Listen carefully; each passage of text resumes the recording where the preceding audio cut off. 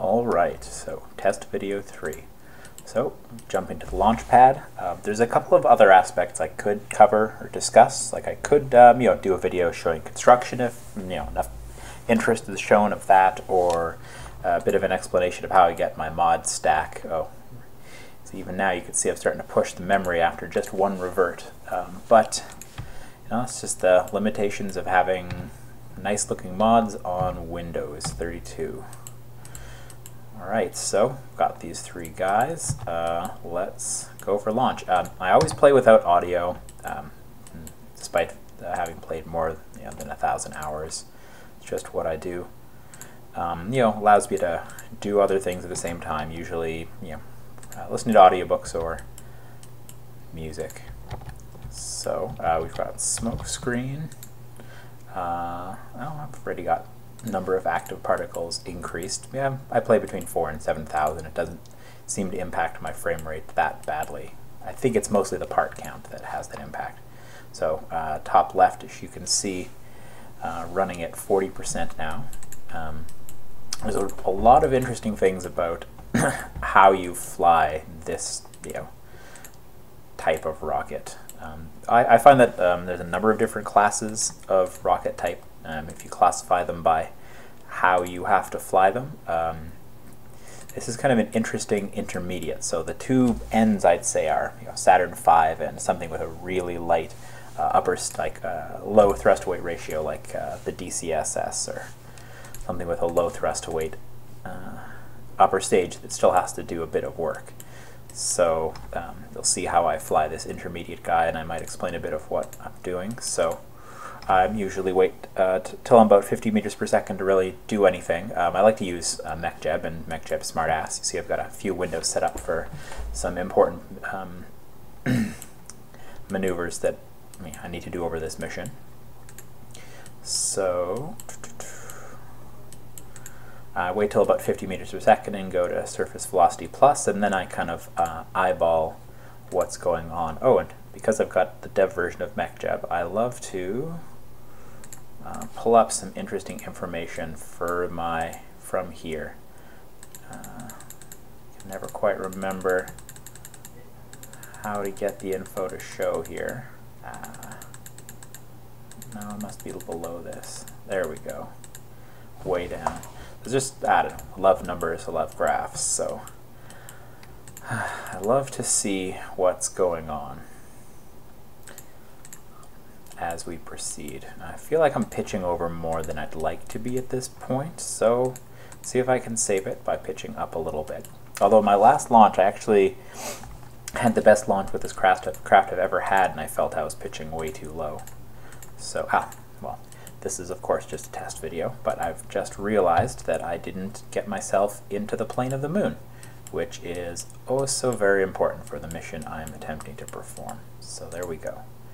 Set as target. So, since I'm scrubbing this anyway, hey, why not? So, as you can see, missions are usually a failure, but I learn a lot from failures, so I may as well keep the info anyway. So let's see, so relative inclination, there we go, in my template window. So that's the difference between, I want that to be 0. That's when I say I'm in the plane of the moon. So if I select the moon as my target, it lets me know where I'm aiming for. And once that comes back, I wait for the Earth to rotate around until Kennedy's Space Center here in Florida is in the plane of the moon, and then you launch straight east and you're in the plane of the moon. Oh wow, I'm crazy low. See my dynamic pressure increasing. Get some more information out of this graph here. Alright. I might still post this even just to see what people think, because I don't know, I like failures like this. Most of the time you only see people's failures in a stream and try to act all perfect, but I do love failures because you learn so much from them. So I'm hitting maximum dynamic pressure here. As you can see, the blue line is leveling off. I wonder why my acceleration is so bumpy. Yeah, it's just pitched down way too low, so it must have started pitching over way too early. Let's see, so important values, let's see, time to AP is barely increasing, despite the fact that I'm at a, currently pushing a thrust of over 2 Gs, so I'm done. No matter what I do at this point, these guys are not going to space today. But hey, it's a test, and because of my high memory, I'm going to need to reboot anyway. Oh, right, I forgot. Oh, God. So SVEL Plus with smartass, it points right down the hatch, right in the direction of your surface velocity. I find that really a useful tool for controlling your craft at launch, because it will kind of start to do the pitch maneuver itself. It gives you it does a lot of important work, and you really just have to tweak the variables a bit. So when I was pitching up so much, I was starting to lose a bit of control because we're being pushed by the air so hard. You kind of veer off of that, so the air is pushing me from below, which kind of pushes me up and could cause it to tip over. But surprisingly, these guys get to survive today. Probably, if I had an abort sequence programmed, I probably could have used that, but I generally don't bother because I'm all about the revert. It's what I do.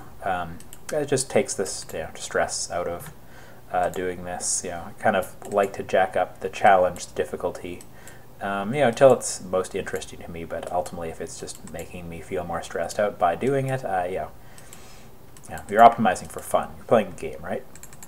So I'm totally fine doing reverts, but I try to do them for good reasons. So let's see.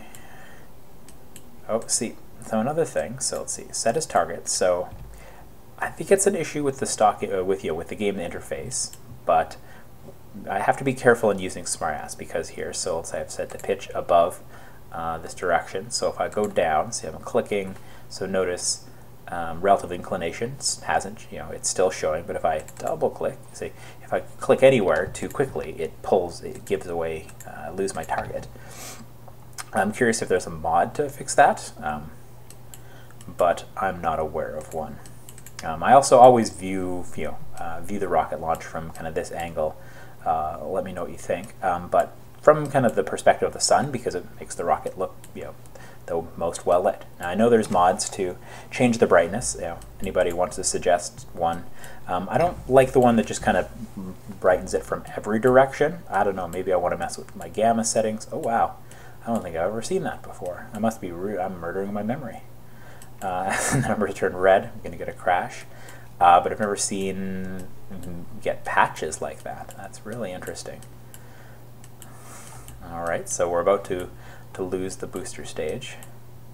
And ultimately, these guys are not going to go to space today, but that's okay. Just a test video, just a test, and I wasn't in the plane of the moon anyway. So I think I'll leave these here, out of memory, out of time. Thanks for watching. Bye.